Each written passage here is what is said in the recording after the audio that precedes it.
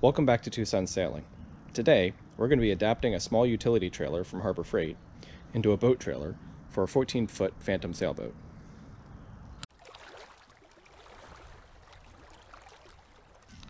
Even full price, these utility trailers from Harbor Freight only cost about $300, and you can get them for easily $200 or $230 if you wait for a coupon, which comes out every once in a while. They're decent trailers. The biggest complaint about them tends to be that the bearings in the wheels aren't very good, so if you get one, you definitely want to replace the bearings, even if you're not modifying it. You'll note the most obvious problem with this is that the tongue on the trailer is way too short. So the first order of business is to remove the existing tongue and the existing hardware and replace that with a longer tongue that will still be compatible with that hardware. The tongue on the Harbor Freight trailer is 2.5 inches wide. So I've picked up this piece of 12-foot long, 2.5 by 2.5 inch box tube that I've primed and painted kind of red to match the trailer. It's a lot more sturdy than anything else that's on the trailer. So I'm definitely not that worried about the weight, and it's heavy enough that it'll keep a lot of weight on the tongue, which is good for the trailer as well. The receiver is just held on by 2 bolts that go straight through the tongue, so they're pretty easy to take off. Yeah. Drill a lot of holes. Yeah, come right here. Watch the camera. Can't see that. Okay, and pull that bolt out.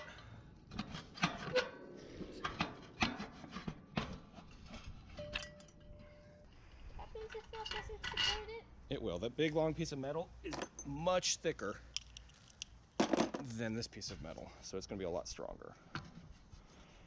It's also a full box No, channel. but what happens if this doesn't support It will be. This trailer is rated for 1,000 pounds, and your boat's nowhere near that.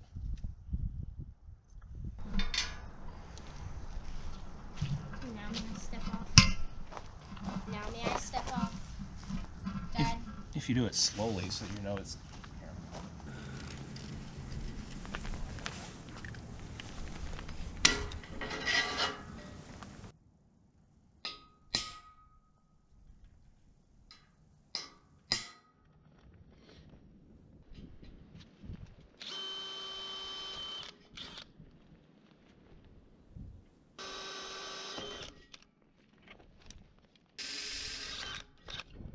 Even though I marked these and punched them with a center punch, I still managed to get the holes nowhere near where they're supposed to be, so I'm going to have to finagle these a little bit to get enough room to get the bolts in.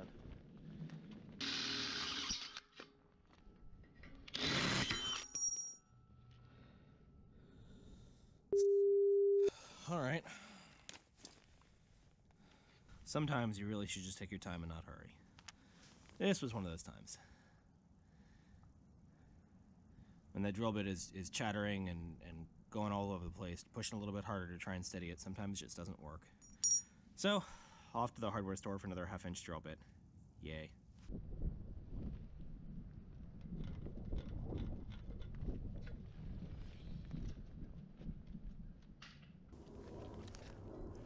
This is right on the welded seam of this tube, and it is noticeably harder. The metal is noticeably harder than the other side was, and these drill bits are pretty old. So since I have to go get a 1/2 inch drill bit anyway, I'm going to go get another one, get a whole new set, and hopefully it'll make drilling these a little easier with a little sharper tools.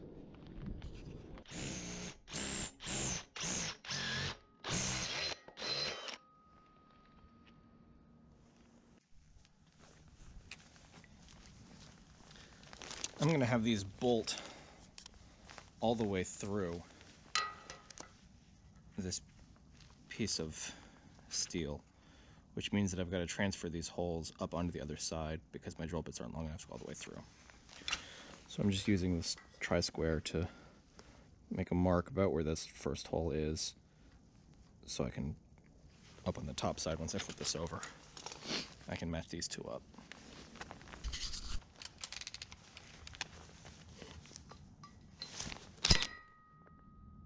You kidding me? First thing I do, and I snap it off. Son of a gun.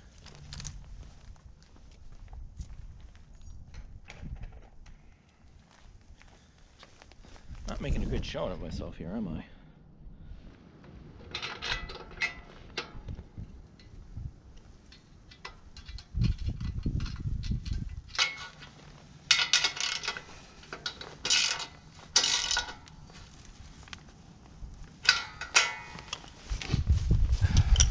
that sorted.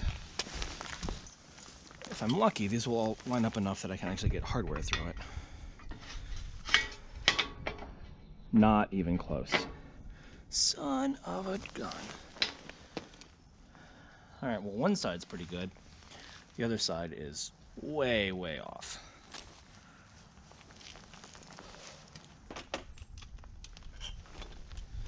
There is unintentionally a pretty heinous mixture of hardware on this trailer now because it originally came with metric, and I'm mostly replacing it with SAE hardware. The hardware store near me did not have graded bolts in metric, and for some of this hardware I really did want something a little bit stronger, so I went with SAE bolts.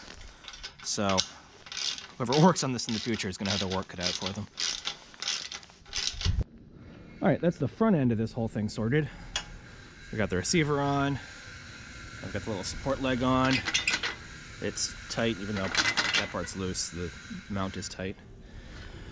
So now I can shift the whole thing forward, and I can start mounting this piece of metal to the trailer. It actually does go on the underside, so I have to somehow get it off and then slip it underneath.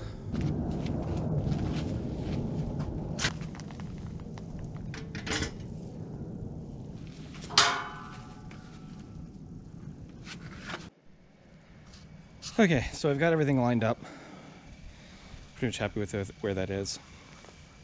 The original tongue only went to this first crossbar, but I'm going to take it all the way back just to give it a little extra strength, and because I don't really need all the length. That's a 11-inch piece of metal there. 11 foot. I put an 11-foot tongue on it, and I think it's going to be pretty good right there. I'm going to double check with the boat. I might move that up. I want to make sure that the boat's on the trailer well. Okay, so I went back and I measured the boat, and I took some measurements off of this, and I decided that I do want to have the boat a little bit further forward on the trailer. So I shifted the tongue up a little bit.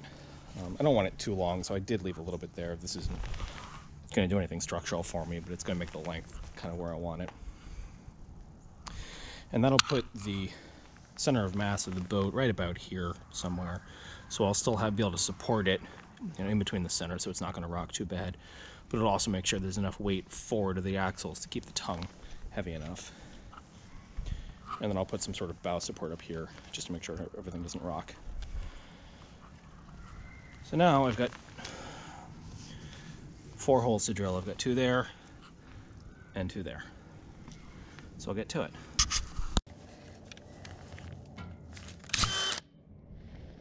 Are you kidding me? I'm usually not in much position to make really strong recommendations about any of this stuff. I mean, 9 times out of 10, I'm really upfront, like, I got no idea what I'm doing here. I'm making this stuff up as I go. I got some knowledge, I'm pretty handy, but I'm making this stuff up. But this one, I broke a 1/2-inch drill bit. I've never broken a 1/2-inch drill bit. That's just crazy. So either I have all of a sudden lost, like, any and all ability to use a drill, which is possible. These drill bits are faulty, which is also possible, but less likely. Or they're the wrong tool for this job. So I went to the hardware store after breaking my 3rd drill bit of 4 holes, and I got this bad boy. These things are amazing. If you're drilling something thin in steel, go out and get a step drill bit. I don't think you have to drill a starter hole for these. I still drilled like a little 1/8-inch starter hole. And these things will drill this hole to whatever size I want faster than it takes me to chuck up and change out a bunch of twist drills to work my way up through all the different sizes. And cost about as much as this twist drill kit, which I've already broken 2 drill bits out of. And they just make short work of this. They're amazing. This thing cost me 20 bucks. Best 20 bucks I've ever spent. These are great. Here, check this out. Okay, we've got these marked out. I got a little 1/8-inch, or a little bit smaller than that, hole started. Just get me going. Got my step drill. Drilling out for this size. I think it's 5/16, not quite 1/2-inch. All right, so we just put this in there. Let's see how this goes.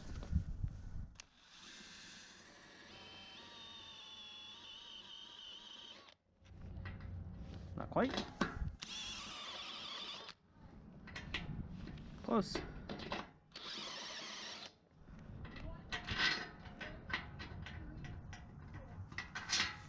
What? That was like what? 20 seconds? 30 tops. I love this thing. Like, of all the things that I've gotten in these projects, you know, I've gotten orbitals, I've gotten orbital grinders, I got the drills new, I got a new cordless drill. This thing, wow, it's so little, it's so simple. It was 20 bucks, but that hole was miserable with that other drill set, and that was a decent drill set. 20 bucks. If you're drilling something thin, get a step drill, they're amazing.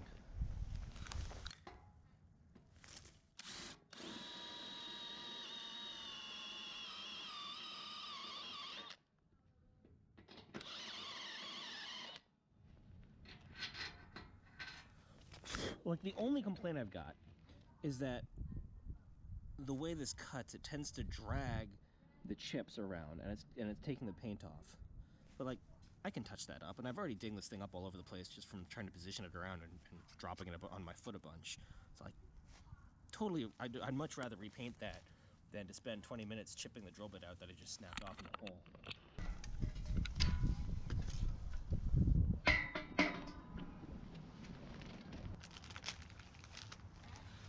I got graded hardware for these.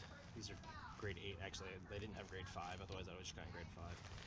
It's probably overkill for this trailer, but if something happens, I'd much rather be sitting on the side of the road saying, geez, I used the right hardware and everything else failed, than sitting there with a trailer in 2 pieces being like, God, I wish I'd spent the extra $5-10 bucks to get the nice stuff. The only downside is that they didn't have nylocks. So I'm gonna have to get some thread compound or something just to make sure those don't work loose over time. You ever have someone tell you to use split washers or lock washers? Do it if they make you, but don't rely on them. Lock washers, in any study or any research anyone's done, lock washers add absolutely no locking ability to a bolt stack up. So use nylocks, use thread compound, use safety wire. Don't rely on just split washers to keep things from vibrating loose. PSA from a bolt guy.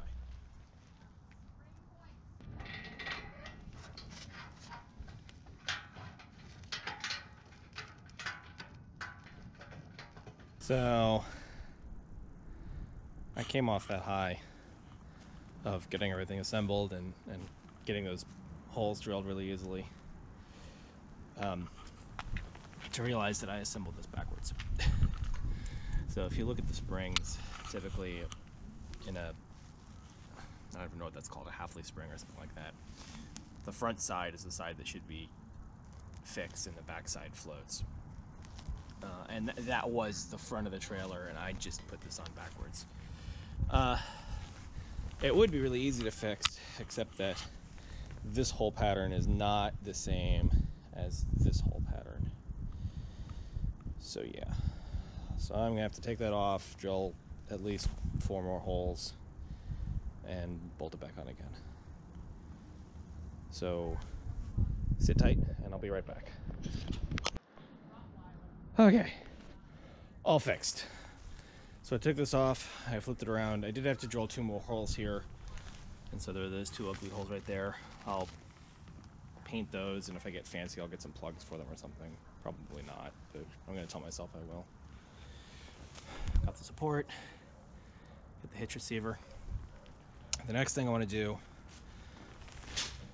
is I got these. This is just 1 inch square tube, about 3 feet long.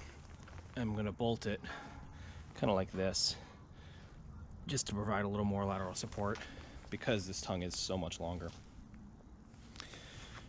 So I got some more holes to drill, and I've got a piece of steel plate to cut to do that. So I'm gonna go get that set up and ready to go. All right, I've got these braces mocked up. They're just, I drilled a hole in either end of these bars. There's one up there and under there, you can't see it. This end bolts into a conveniently existing hole in the frame. And then there's this piece of metal that I'm going to cut down, drill a couple holes in to bolt everything up here. So I'm going to mark this, I'm going to get out the angle grinder, put on some safety squints, take off my very warm but highly flammable jacket, and cut this piece off.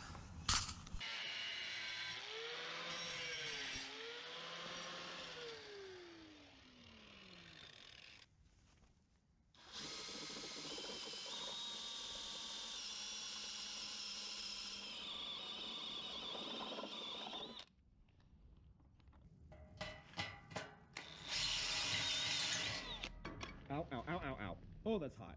Whoo! Alright, gloves might have been a good idea here. I just managed to simultaneously cut and burn myself, so ouch.